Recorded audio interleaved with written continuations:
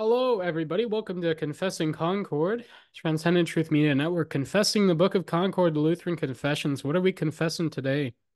Well, we're confessing the return of Christ to judgment. And this is what we would call in the church, theologically, eschatology. And eschatology is the study, the knowledge, the words about last things.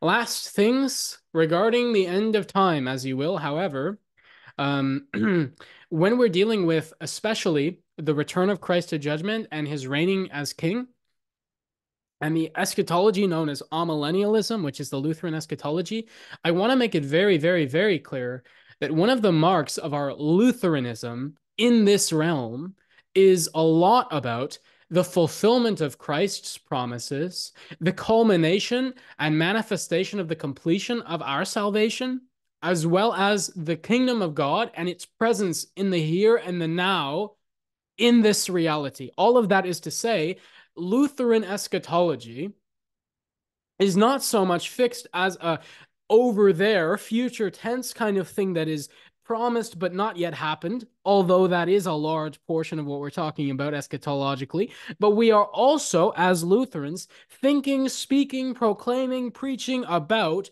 how these things relate to and actually come into the now, in the here and the now. How is it, for example, true that God's kingdom, contrary to the Chiliasts, right, is not just over there, but right now? That God is reigning as king right now, that Jesus has his messianic kingdom in this world right now, right? That's how Lutheranism brings eschatology, the not yet, into the already, if you will. Okay, so let's look at the article itself. Let's talk a little bit about the controversy, and let's have fun.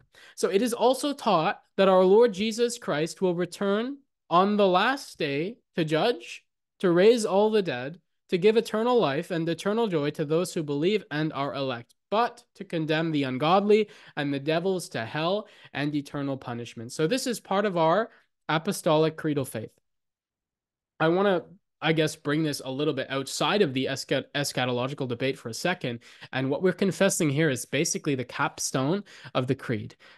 When we talk even about either the end of Article 2, that he will return to judge the living and the dead, also the end of Article 3 of the creed, I believe in the resurrection of the dead, the life of the world to come. That's what both of these things are about. That's how the creed ends in both of those articles. That's the reality that we look toward.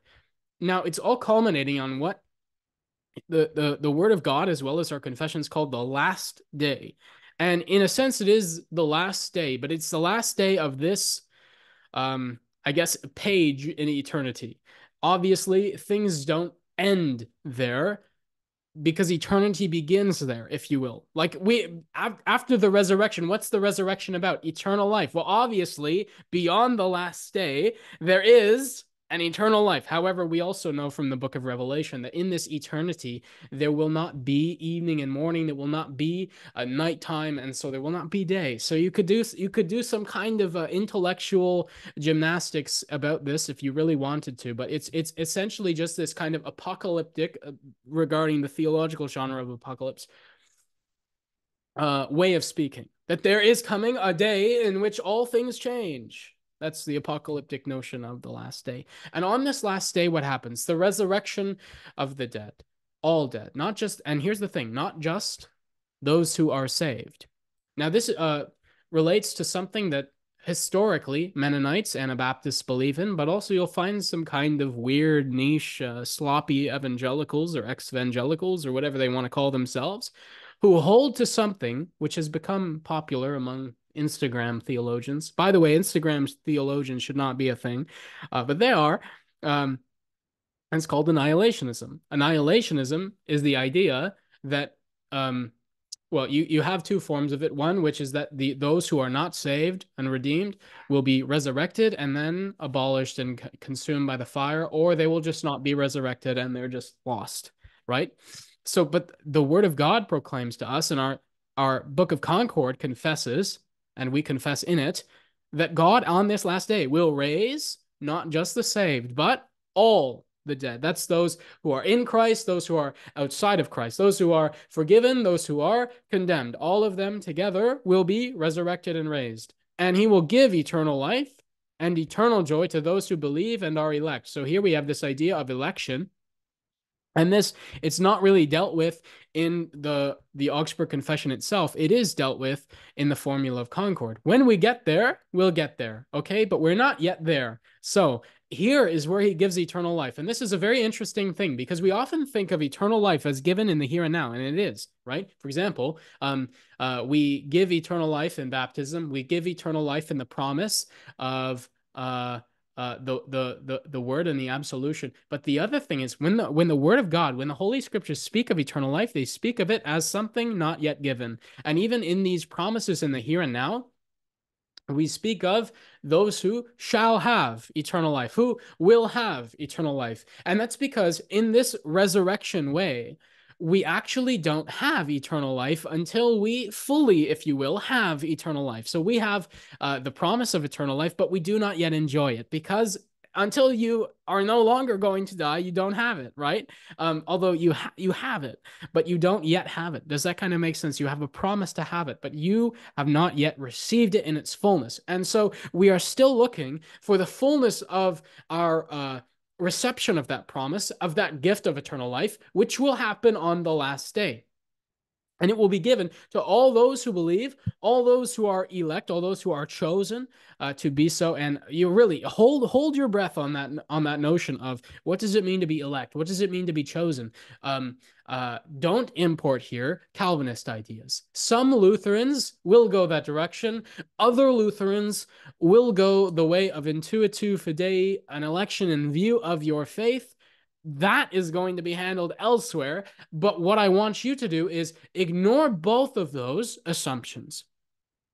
Rather, look in the Formula of Concord. What do we see there about what it means to be elected? It says there, we confess, if one wants to know anything about election, their election, anyone else's election, we should not be trying to delve into the unknown hidden things of God. That is, we should not be looking at this immutable will and decree of God, of this Calvinist kind of idea, of this infralapsarian thing that's made its way into Missouri Lutheranism. We don't want to be doing that. Even our Formula of Concord says don't do that, right? We also don't want to be going the way of a full assumption that this means intuitu fidei. What does the Book of Concord say to do? If you want to know anything about election, look to the cross. Look to the cross of his declaration that he wills all men to be saved and has worked unto his own death to save all men. Now, if you want to hold either of those positions, you can, but don't import them here on this. That's all that needs to be said. But rather, what is this about? Those who believed, those who are chosen in Christ from the beginning to be saved. And who really, let me just say this on the matter. Who has God chosen to save? Who did he take up humanity to save? Who did he take the sins on himself to save? Who did he die for? All people, right? This is enough for us to know. But who is saved? Those who believe, right? But to condemn the ungodly and the devils to hell and to eternal punishment.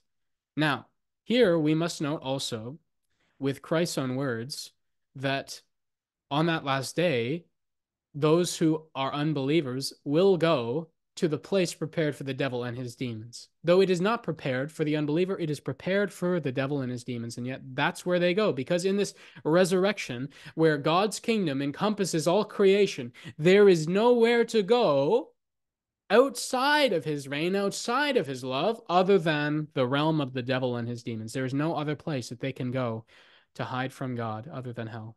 And so they choose to go there instead of dwell with him. And how do we know this is the case? We know this is the case because his proclamation is that he has saved them and willed to have them. Their unbelief in that is a rejection. It's not because they cognitively can't grasp it and he's saying, oh, well, because you can't just get over this hump, I'm not going to let you in, right? The reason people go to hell is not because God wants them to. The reason people go to hell is because they don't want to be where God is. So then we get into, this is the basic faith of it, right? We have this idea of the return of Christ in judgment. And, we could really import here some other ideas of he will judge based on works. This is in our Athanasian Creed, it's in the Holy Scriptures, and it's something to talk about. But because it's not native to the Augsburg Confessions article here, we're going to leave that until we discuss it elsewhere.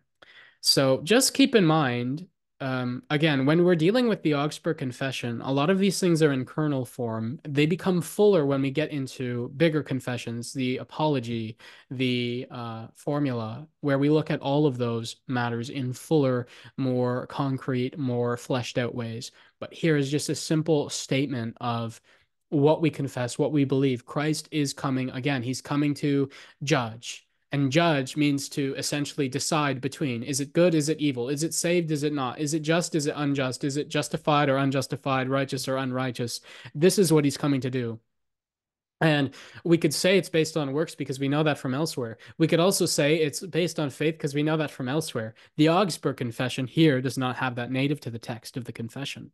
But all of that's going to be rattling around in our head, and it's part of our faith. It's part of our theology. But what is simply here is he is coming to judge. And so we must what then? Make ready in both ways. We must repent and we must believe. We must receive his promises because he is coming to raise all the dead and he's coming to give eternal life and eternal joy to those who believe and are elect. So what should we do? We should believe and make ready to make our calling and election sure, as St. Paul the Apostle tells us to do. Because why? Because he will condemn the ungodly and the devils to hell and to eternal punishment. Now, here again, how can we say, for example, that God doesn't want people to go to hell when it obviously we're confessing an active sense of the condemnation of the ungodly and the devils to hell and eternal punishment? There is a sense in God's word where he speaks of this active condemnation. But what is the active condemnation based upon? The people's turning away from him, the people's plunging themselves into their own condemnation. This is why, for example, John 3 says, the Son of God did not come into the world to condemn the world. Why? Because the world was already condemned. It had already condemned itself. What did he come to do? He came to save the world. If you turn away from that salvation, if you turn away from that forgiveness, what is left other than the condemnation you already have on yourself? Now, here also, we could speak of a legal action sense, but we could speak likewise also of a kind of reprobation, not in the Calvinist sense, but in the physical sense. So if I have, what it means, like reprobate silver, which is from the scriptures, when you're refining metals and you find one that doesn't turn out on the conveyor belt line and you just throw it away, well, this is a reprobation of that. And this is also, you could say, a condemnation. It's a casting off, a throwing away, a putting over there. Why? Because you can't use that in what you're doing. And so this is the same idea. The people who have made themselves to be the opposite of God's kingdom really have no place in God's kingdom, and so they are condemned to the only other place they can go, which is hell. Rejected, therefore, now this is where we get into this kind of eschatological controversy. Rejected, therefore, are the Anabaptists, who teach this. Mennonites, by the way, not like Baptists, but although Baptists do believe some strange things.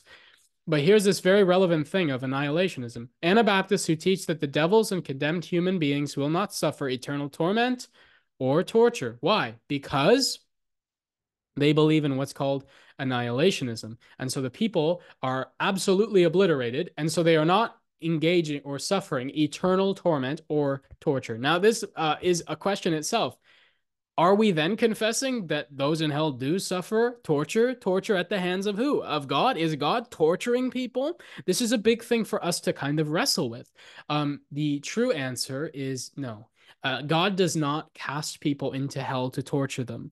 Rather, people refuse to be brought into heaven by his grace, and so they condemn themselves to hell. And in hell, they suffer what? Would you say the absence of God? No, God is everywhere. He's omnipresent. They are suffering the presence of God. They are suffering his love, which they do not want. And this is something that the early church fathers proclaimed to us in utter and sheer beauty, that even in hell, the light of God, the love of God are present. But it is present to those who will not receive it, and to those who despise it, and to those who do not want it. And so to them it is suffering, to them it is torture, to them it is unpleasant, although it is the greatest beauty. Likewise, I rejected some Jewish teachings, which have also appeared in the present, that before the resurrection of the dead, saints and righteous people alone will possess a secular kingdom and will annihilate all the ungodly. Now, some would say this is premillennialism. Some would say this is postmillennialism. Look, it doesn't really matter. What it is to say the kingdom of God is not of this world. And in being a spiritual heavenly kingdom, it is one that does not manifest itself in the powers of this world. However, it obviously does manifest itself in institutions in this world. For example, the church. No one's going to say, oh, well, you can't have the church because his kingdom is not of this world and the church is in this world. That's not what we're talking about. What we are talking about is the world is a place where kingdoms and rulers rule and reign by the might and the power of the sword, by blood, by finance, by corruption. The kingdom of God, rather, is one of peace, one of love, one of forgiveness, one of grace, one of suffering the cross, right? And so his kingdom is not one that oppresses and subjugates the world, but one that suffers at the hands of the world for the salvation of the world. And this is how we ought to understand this text. So that is to say, can you be a premillennial and a Lutheran? Well, some Lutherans are premillennial. You have entire synods that are historically premillennial, but they do not necessarily believe that they should confess this article. So you have to ask yourself, kind of at some point, in what kind of way are Lutherans bound to be amillennials? Obviously, if you have a kind of premillennialism that is teaching that there will be for 1,000 years an earthly kingdom of Jesus on this earth, and there will be no heathen kingdoms, you might still be able to kind of do enough theological, intellectual gymnastics to get around this article, insofar as you might be able to say, for example, we do not believe in bringing God's kingdom through the might of the sword, but Christ has come and established his kingdom in the way that Christ does, which is not by power, not by glory. So you could say there could be an altered, modified Lutheran premillennialism. But my question to those who are trying to do that is, why would you want to do that? Biblically speaking, I do not find premillennialism whatsoever enticing, whatsoever convincing. And so I guess, encourage everybody to go back to that ancient, historic, still continuing understanding of the church that we have eschatologically. And it's not necessarily amillennialism, because the church historically doesn't think eschatologically in the term of that singular verse about the millennium, but we think in regard to God's kingdom now working itself out in the church, coming through prayer, through grace, through love, through forgiveness. That's what it's all about. So anyways, I hope that's a little bit helpful. I know that because we're still in the Augsburg Confession, we still have things in some articles that are very much brief, very much concise, and lack a lot of the kind of the fleshed outness that we might desire. But it's not worth fleshing them out here ourselves, because we're going to come to fuller expressions of them throughout the Book of Concord. So anyways, just hold those thoughts you have. We will get there. It might take us 1,000 years, but we will get there. God's grace to you, God's love to you. And remember, as you, I guess, go out from this kind of reflection on Christ's return, that he is returning. And that's a hope for us, but it's also a warning or a wake-up call to us that we need to daily repent, daily turn from our sin and from our self-righteousness toward his saving grace, mercy, and love through the forgiveness of sins, which is accomplished in his cross and comes to us in word and sacrament, wherever we find it.